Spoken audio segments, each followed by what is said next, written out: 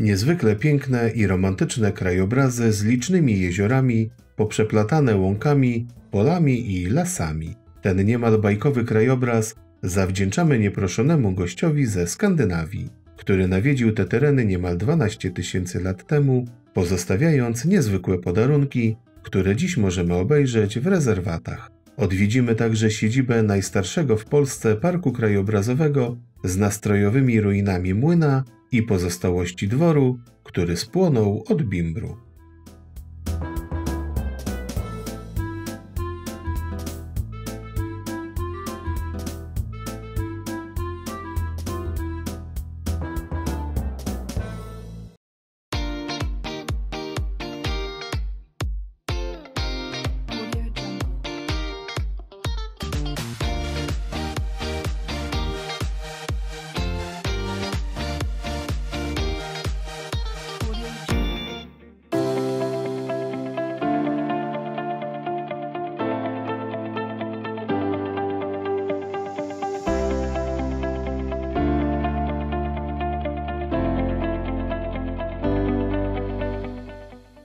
Dzisiaj zabieramy Was na Suwalszczyznę, perełkę na północno-wschodnim krańcu Polski. Pospacerujemy przez Suwalski Park Krajobrazowy z całym jego polodowcowym majestatem. Spojrzymy na malownicze jeziora, polodowcowe Głazowiska i pamiątki po dawnych mieszkańcach tych uroczych terenów.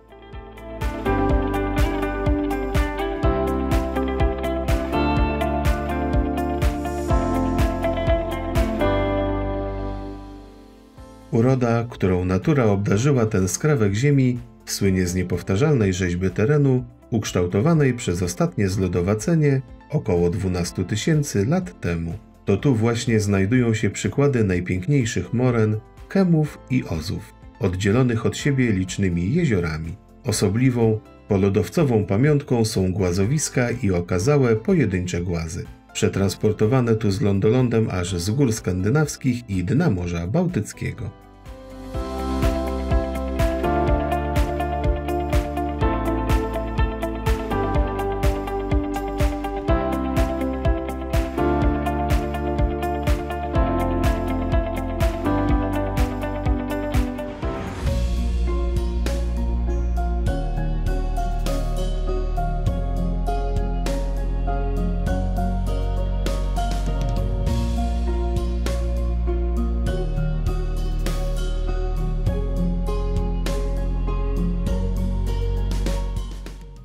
Wędrówkę zaczynamy od siedziby Suwalskiego Parku Krajobrazowego w Turtulu, przysiłku wsi Malesowizna. Siedziba parku położona jest w rynnowej dolinie rzeki Czarna Hańcza, na jednym ze wzgórz ozu turtulskiego, czyli pagórkowatej formy polodowcowej. Wzniesienie obmywają wodę stawu, spiętrzonego na potrzeby pracującego tu kiedyś młyna wodnego.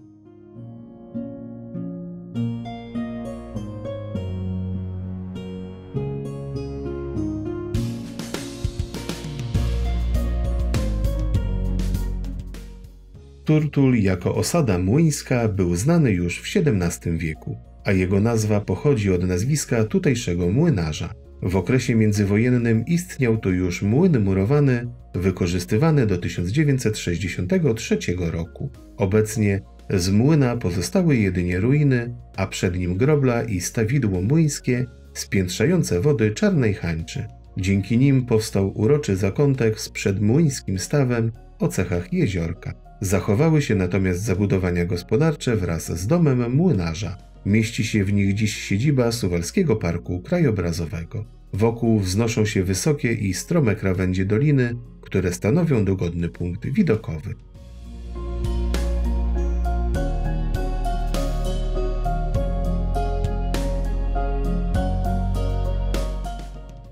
Wokół siedziby parku w Turtulu powstała w 2015 roku ścieżka edukacyjna, dzięki której zarówno dzieci, jak i dorośli będą mieli okazję podziwiać owoce i grzyby, rzeźbione ptaki wodne, czy odkrywać tajemnice skryte w labiryncie. Nad brzegiem stawu turtulskiego przygotowano specjalne ścieżki, pomosty oraz urządzenia do edukacji ekologicznej i zabaw na świeżym powietrzu.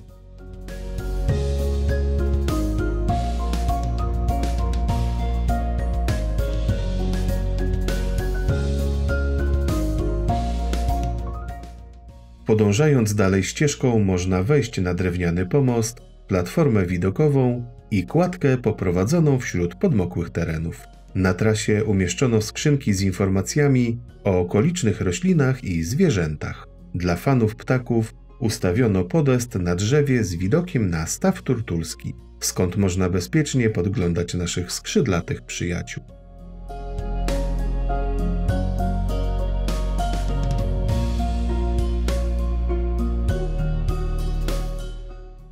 Po zejściu z kładki zaczyna się ogród z kolejnymi atrakcjami, wśród których są drewniane rzeźby grzybów i szyszek. Można tu odnaleźć też ciekawostki ze świata roślin i zwierząt w budkach przypominających karmniki dla ptaków.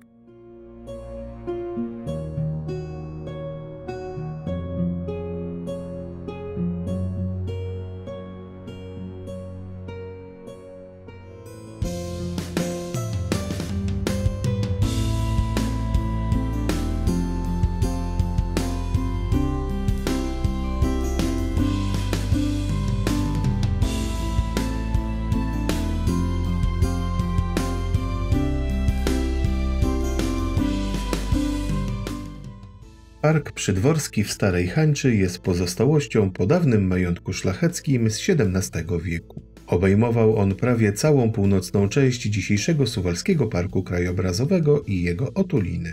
W samym centrum parku, na wzniesieniu z widokiem na jezioro, znajdował się dwór, po którym pozostały jedynie zrujnowane piwnice. Na przełomie lat majątek w Starej Hańczy przechodził z rąk do rąk.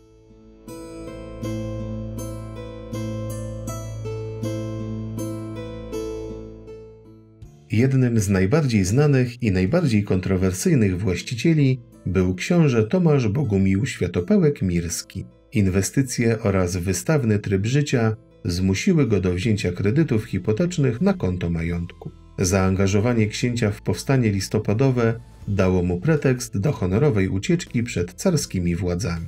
Odtąd zadłużona posiadłość ustawicznie zmieniała właścicieli, a w 1946 roku została zniszczona w przypadkowym pożarze wywołanym przez milicjantów pędzących bimber.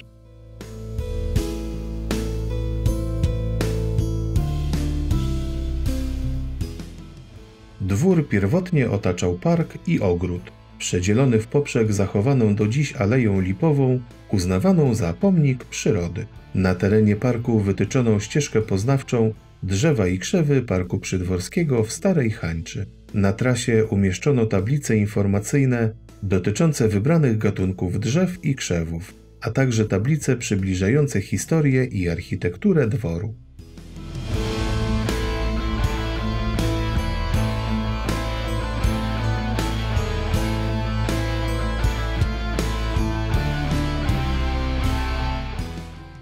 Jezioro Hańcza, nad którym położony jest dwór, znane jest chyba każdemu, a to dlatego, że jest najgłębszym polskim jeziorem.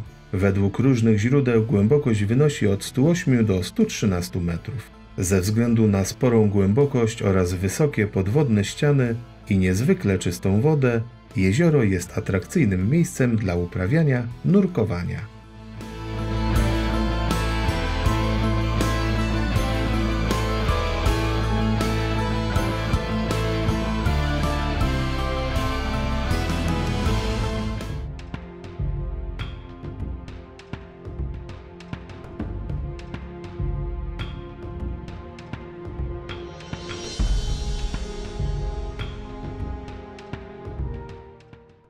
Trzy rezerwaty przyrody Suwalskiego Parku Krajobrazowego powstały w celu ochrony kamieni. Jedną z cech krajobrazu tego obszaru jest obfitość i różnorodność występujących głazów narzutowych, które jako okruchy skalne przywędrowały tu na grzbiecie lądolądu ze Skandynawii i dna Morza Bałtyckiego.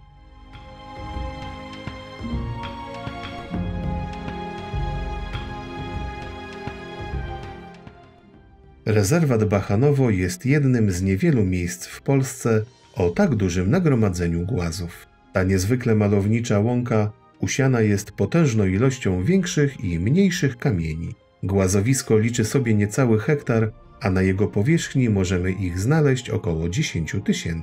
Mają w obwodzie od pół do 8 metrów. Ciekawostką jest, że potężna ilość kamieni jeszcze nie wyrosła i znajduje się ciągle pod ziemią.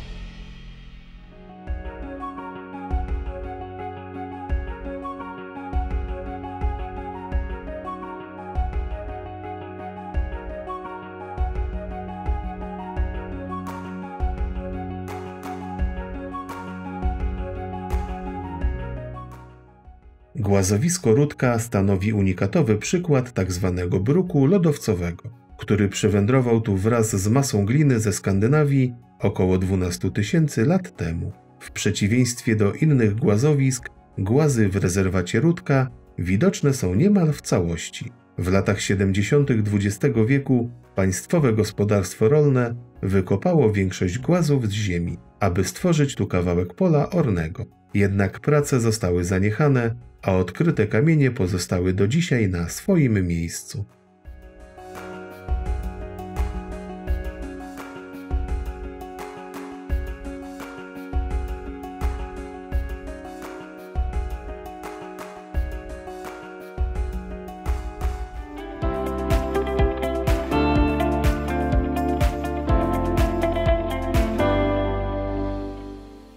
Suwalski Park Krajobrazowy jest niewielkim, ale za to najstarszym parkiem krajobrazowym w Polsce. Jego najważniejsze atrakcje można obejrzeć w 1 lub 2 dni, ale jeśli chcecie odpocząć, to polecamy zaszyć się tu na dłużej. Sami zobaczycie, jak tutaj pięknie.